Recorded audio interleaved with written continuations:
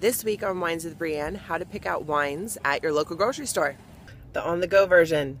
First, stay out of the boxed wine section. Value wine is great, but really cheap value wine, not so great.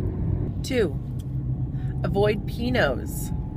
I know Pinots are great, but Pinot is a really hard grape to grow, so oftentimes you get really horrendous Pinots.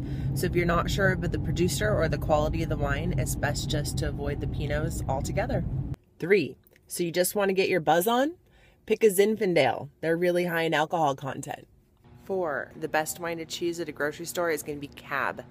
Cab grapes are really hard to mess up. No matter what the producer does to it, you're pretty much always going to get a decent wine. So get a Cab. 5, rosés. Stay away from rosés at the grocery store.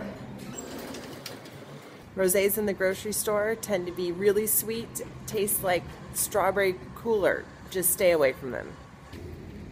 6, bubbly wines, the sparkly wines, the fun wines. These are always good to get. I say don't go for the absolute cheapest on this wine because you'll have the world's worst hangover. 7, try a Syrah. The Syrahs are the new up-and-coming trendy wines of the year, so get ahead of the curve and try a Syrah out. Number 8, you want to try a fancy, nice, really good bottle of wine? Don't buy it at the grocery store. Yeah, go to a local wine shop. Number 9, some general rules in buying grocery store wine. 1, maybe go super local. Buy a local wine you've never heard of.